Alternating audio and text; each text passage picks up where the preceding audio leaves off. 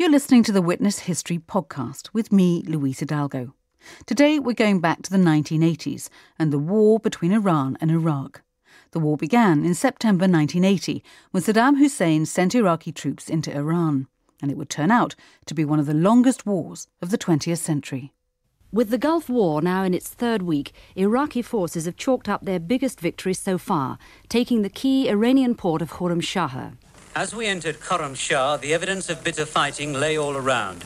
Rubble, burnt-out cars, walls pitted with bullet holes and gaping holes made by exploding shells. Jets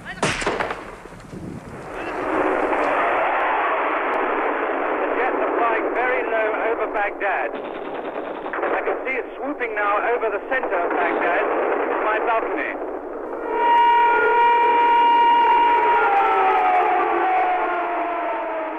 In the first few weeks, there was no resistance at all. The Iraqi forces gained good ground, and everybody in Iraq thought that the war is finished. And Saddam Hussein was on TV saying, we'll finish the war in 6 days. But he was mistaken, of course.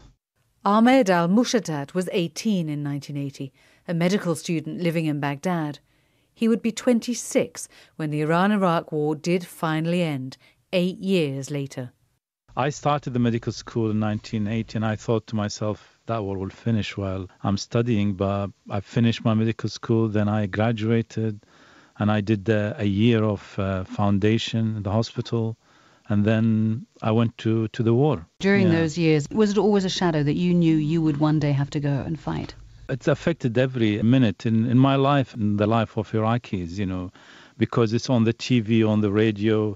Your neighbor's son killed. There's air attacks every week. So it's horrible. I lost lots of my friends. I lost lots of my cousins. You can't do anything. I was a writer. You can't write anything not supporting the war and supporting the regime. So you're watched all the time. Despite the fact that there is a big war, the intelligence, the security personnel watching everybody in Iraq. Finally, almost 7 years into the war, the letter arrived that Ahmed had been dreading, calling him up to serve as a doctor in the army. It's a letter you expect, but you don't want to arrive. Going to the war at that time, there's 90% you won't come back. And you can't escape that fate because you can't just refuse. You can't run away because if you run away, they get you. If they don't get you, they get your family. So you don't have any choice. When you say get you, what would they have done? Well, they kill you. They try you. You don't get any defense, any chance to defend yourself. And you go behind the sun. By 1987, the war was at a virtual stalemate. Tens of thousands had already died and continued to die as both sides threw wave upon wave of young conscripts across the front line. And it was a war that in many ways echoed the First World War, a war of mustard gas and trenches and barbed wire. We're standing on what they say to us is the international border between Iran and Iraq. In front of me is just a front trench line with sandbags, dugouts, no very heavy arms around here. In front, though, there's some barbed wire and big pools, possibly made by shells and then filled with water. In fact, the defences don't seem at all effective. It's quite strange to think that this war, which has cost so many people's lives, has been fought in territory like this. The battle for Basra, the oil capital of Iraq, in July this year left 10,000 Iraqi dead and up to 50,000 Iranian corpses rotting in the 125-degree desert. The Iranians, especially the young volunteers, died in human wave attacks on heavily defended Iraqi positions. Clutching their dog tags, Khomeini's passports to paradise, they charged across minefields straight into machine gun fire. I was deployed to a brigade in the south in a city called Amara, Misan, which is near Basra.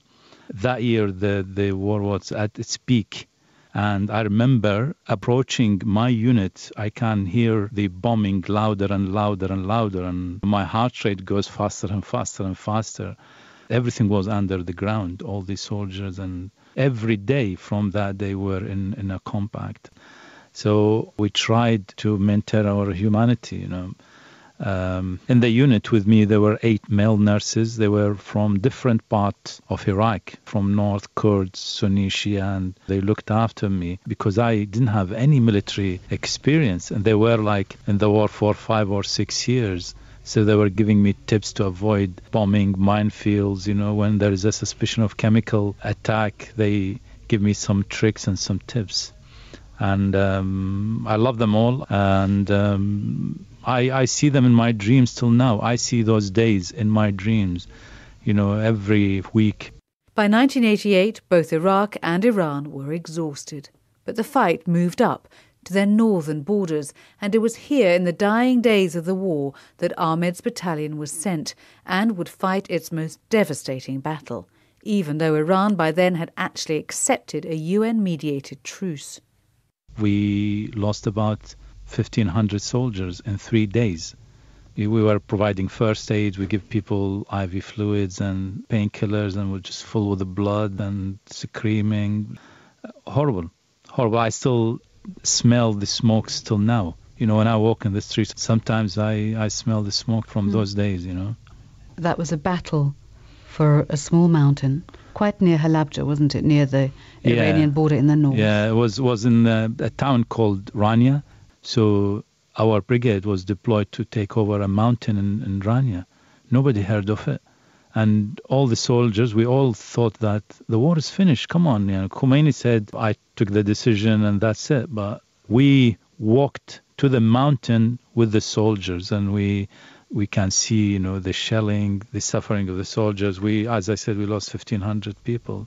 And then after 3 days, we withdrew because we couldn't get control of the place. After the battle, Ahmed was accused by his brigade commander of helping soldiers to escape by sending people with only minor wounds to the field hospital behind the front line. And he gave me a list of hundreds of people. He said, you're the cause of failure of this operation. And I understand that, after that he wanted to cover up for something missing from his side.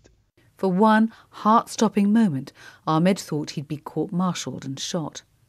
But he was saved as other officers intervened and told the commander how hard Ahmed had worked, saving lives. But was the commander right? Had he helped those young soldiers not return to the front line? I let everybody go. They look into your eyes saying, please keep us here. Don't send us back. I still know the names of these soldiers, and I still remember their faces, how grateful they were because they survived. Iraq lost about 1 million. This is a forgotten war. During that war, nobody remembered us. It was a forgotten war. But 30 years on, those who fought in the war and who witnessed it and who survived it, like Ahmed, have not forgotten. The thing stay in my mind, the faces of the soldiers, when they go to the battle and they say goodbye, and and they know they might not come back. It's just like a sting in the heart. I remember all these faces. The Iran-Iraq war ended on the 20th of August, 1988. 2 years later, Iraq embarked on another war, invading Kuwait. Ahmed Almushatat did not fight in that war. In 1994, he left Iraq. He continued to work as a doctor. He's also a published poet.